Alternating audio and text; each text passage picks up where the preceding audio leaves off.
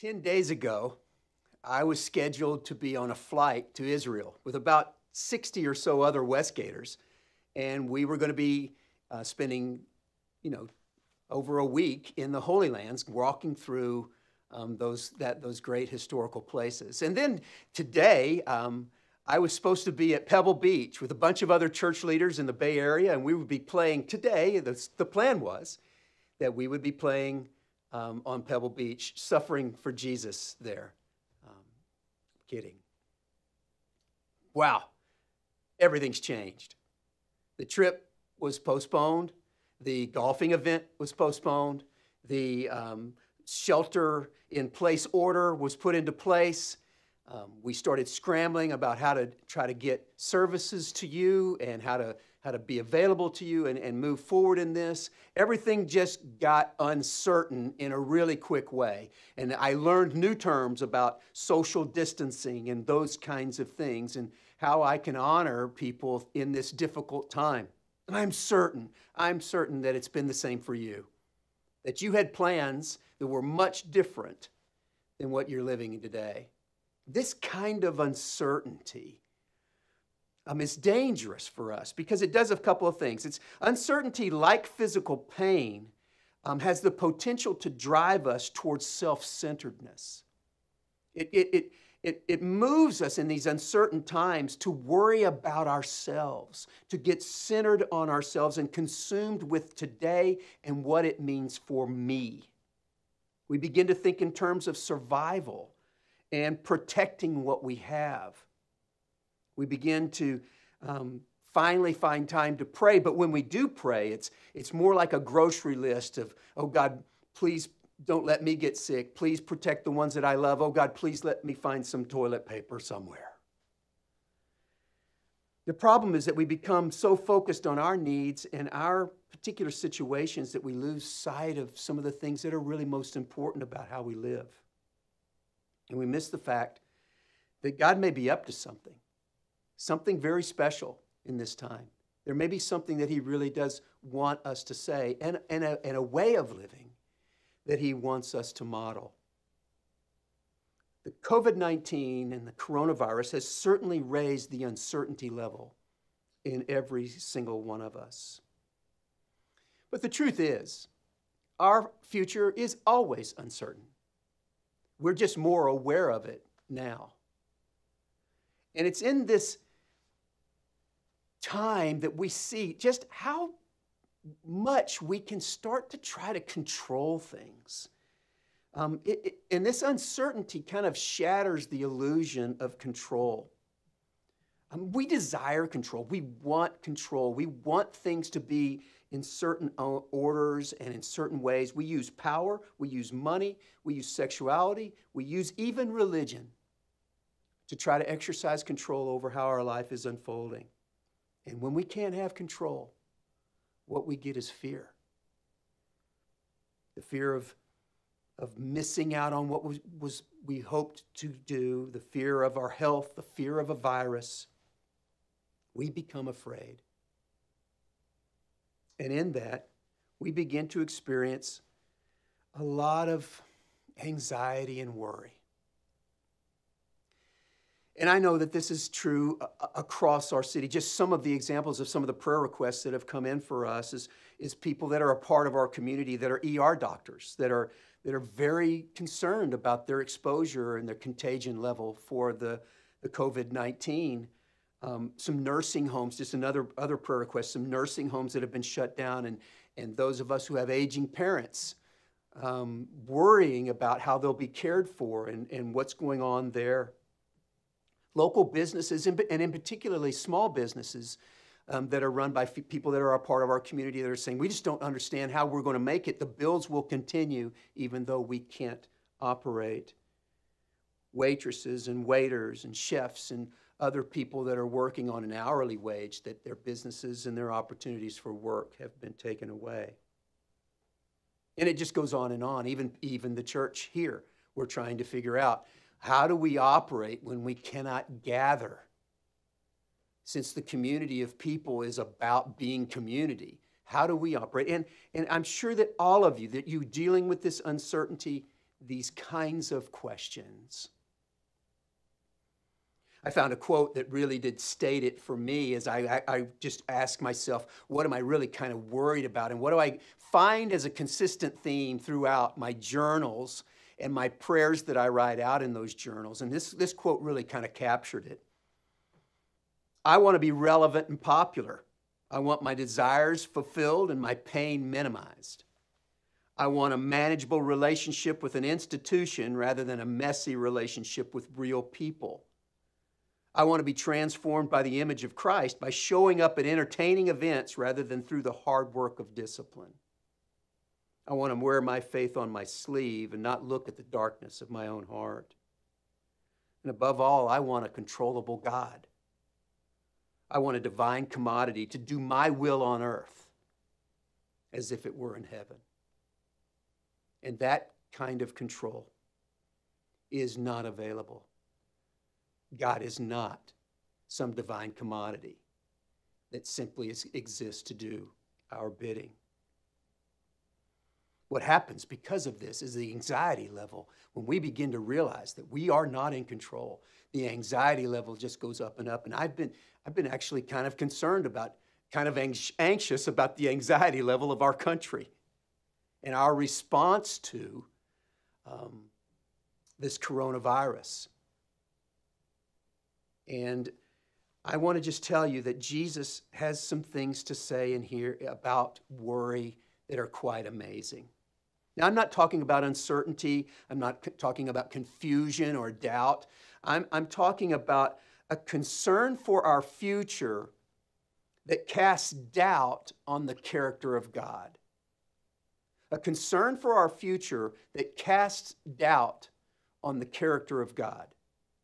In other words, we begin to look at things and we think we've got to go in some kind of a hyper-management mode and hyper-controlling mode because obviously the coronavirus has overcome God and his ability to work things out. We begin to cast doubt and think of God as less than able to be able to handle some of the things that are coming our way. Now, I also want to say that there's this anxiousness can sometimes be even seen as positive.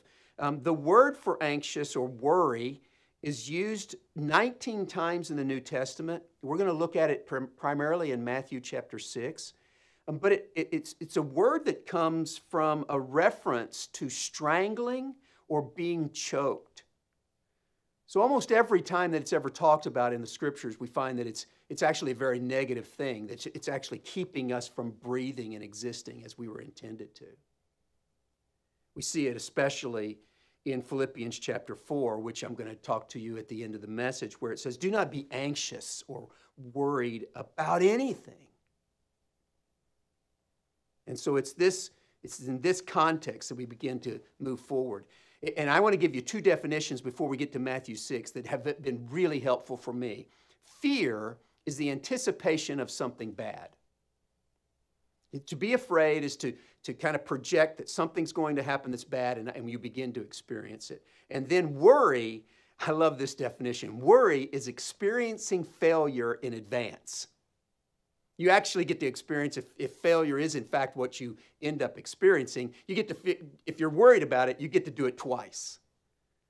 And it's in this context that Jesus would say, man, I don't want you to live that kind of life. I don't want that kind of choking, anxious worry to be a part of how you exist and how you live. I don't want you to live in that kind of fear. And so it's in Matthew chapter 6 that he but actually continues a messaging. And what's happened is that we're right in the middle of the Sermon on the Mount.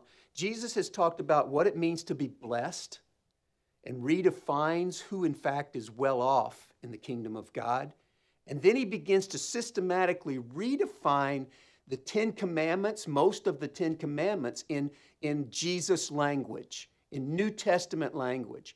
And by the time you get to chapter 6, he wants to talk to us very importantly about worry. Verse 25. Therefore, I tell you, do not worry about your life, what you will eat or what you will drink, or about your body, what you will wear. Now, right away, he's saying, I'm going to talk to you about worry, but I'm going to talk to you about worry about in the area of things that are actually important and critical, and then non-critical. So he says, don't worry about your life, critical, and don't even worry about your body, non-critical. Is not life more important than food and the body more important than clothes? Look at the birds of the air. They do not sow or reap or store away in barns, and yet your heavenly Father feeds them. Are you not much more valuable than they? I mean, this first idea is that in the critical areas of life itself, Jesus is saying, look at the birds. Just a simple illustration of looking how well the birds are cared for. Aren't we worth more than many birds? And then he says, and by the way, just to make sure you know, it's not going to help anyway if you worry. He goes on, verse 27, and who of you, by worrying, can add a single hour to your life? It doesn't help. It's not beneficial. And why do you worry about clothes? Verse 28. Now he goes into the non-needed or critical areas. Why do you worry about clothes? See how the lilies of the field grow? They do not labor or spin. Yet I tell you, not even Solomon in all of his splendor was dressed like one of these. I mean, some of us are worried at this time about some pretty critical areas of survival.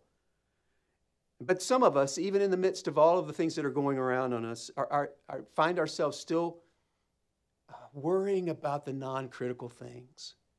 Some of us are freaking out about things that we're not able to do that really aren't critical to our existence.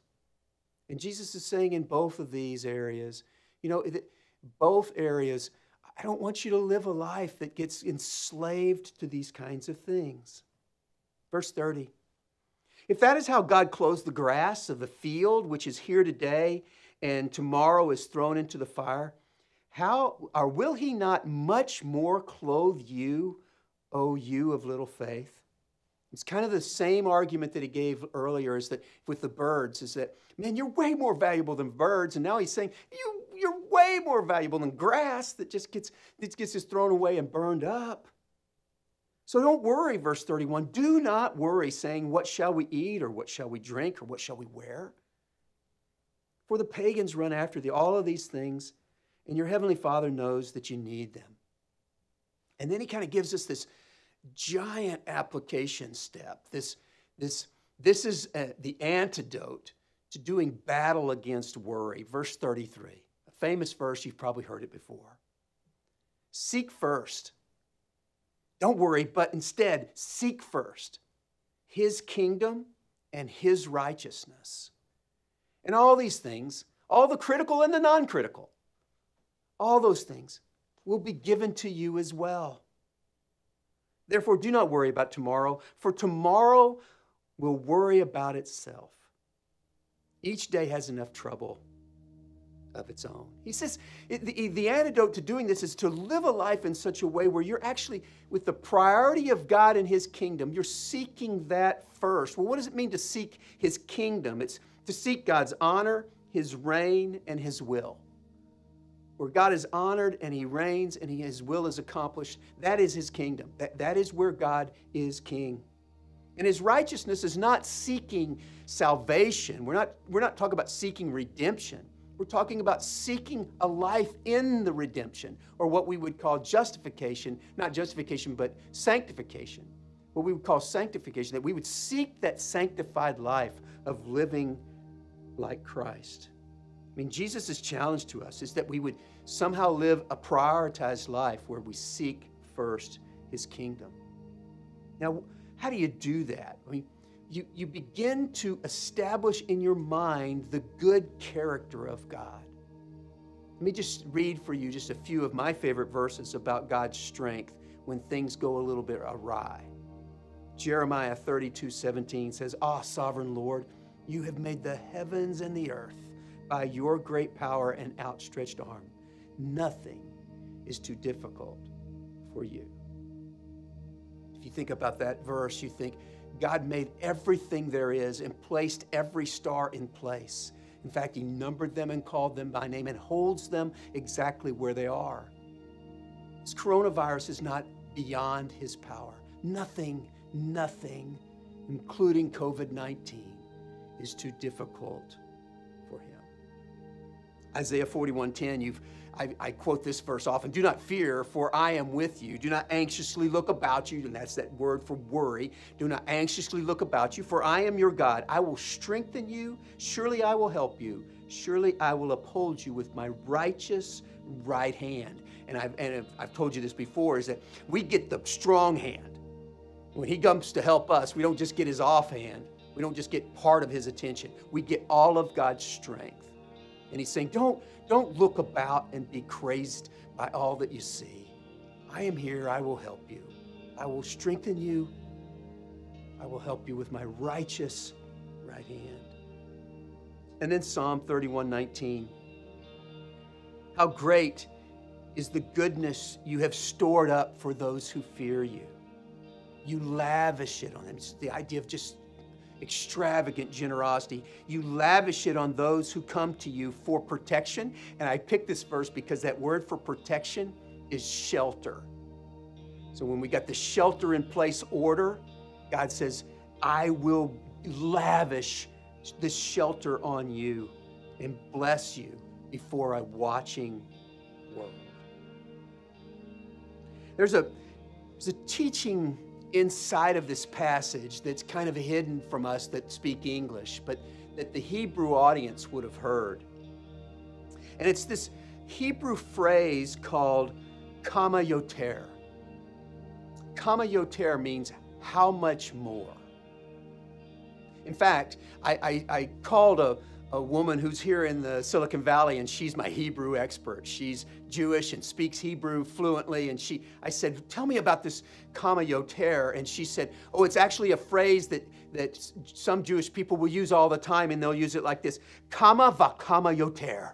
And she said they'll move their hand, kind of like this, like it means how and how much more. Kama v'kama yoter. And it's this principle of going from a light to heaviness. And literally it means going from light to heavy. And that's what Jesus was saying. If he cares for the birds, how would he not care for you? Kama v'kama yoter. If he cares for the grass and the flowers of the grass, how will he not also care for you? How much more value are you? And so why waste your energy on the things that are important? But when there's a God who says, how much more do I love you so much more than you can ever imagine. Why waste your energy being choked down by the worry of this life? Now, I'm not saying that, everybody that hears this message, nobody will get sick. I'm not saying that God takes away. He's not a genie in the bottle, and he's certainly not Santa Claus. But he's saying, as you go through these things, I will go with you. And I will go with you as a father who loves you so much more than you can imagine. Find courage here. Take hope in this. I'm reminded when my sons were very little babies, and I would read to them as almost every night. I would go into their room and I would read them out of Joshua 1, where it says, be strong and very courageous. Be careful to obey all the law that my servant Moses gave you. Do not turn from it from the right or to the left, that you may be successful wherever you go. And then he says in verse 9, have I not commanded you? Be strong and courageous. Do not be terrified. Do not be discouraged. For the Lord your God is with you wherever you go. Be encouraged.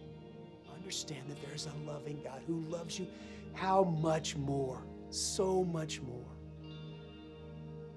I want to encourage you this week, if you haven't already done it, that you might grab a part of the Scripture and begin to memorize it. And as we work through our Lent opportunities this week, we're going to bring this verse up for you several different times. And it's in the book of Philippians chapter 4. Beginning at verse 4, it says, "Rejoice in the Lord always." I will say it again, rejoice. "Let your gentleness be evident to all. The Lord is near." So this idea first is Paul's writing that we rejoice when he's in prison. Paul's writing that we can let our gentleness be known when he's chained to a Roman guard. And then it says this in verse 6, "Do not be anxious about anything, but in everything, by prayer and petition with thanksgiving, let your requests be made known to God. And the peace of God, which surpasses all human comprehension, will guard your hearts and minds in Christ Jesus." As we go and live this life, may you be people who have such confidence in the love and goodness of God that your worry is diminished and your faith is grown. Let's pray. God, we confess, I confess, that I am anxious. I am worried. I am choked by some of the events that are going around, and I am not sure how to move forward. Would you help establish in my mind the goodness of who you are? The Kama Yoter, how much more love you have for us. And may that bring confidence in me. May that bring faith, stronger faith in us, that we might navigate these days in a way that honors you, glorifies Christ, and also serves others. Thank you for such a time as this. Thank you for your grace. Thank you for your amazing love. The how much more love that you pour into our lives. And how well you've demonstrated that through Jesus Christ.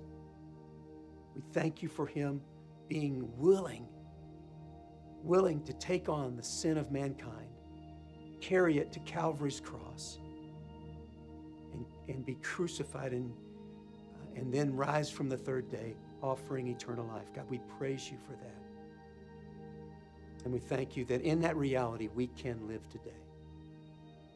Help us to do so. In Jesus' name, amen.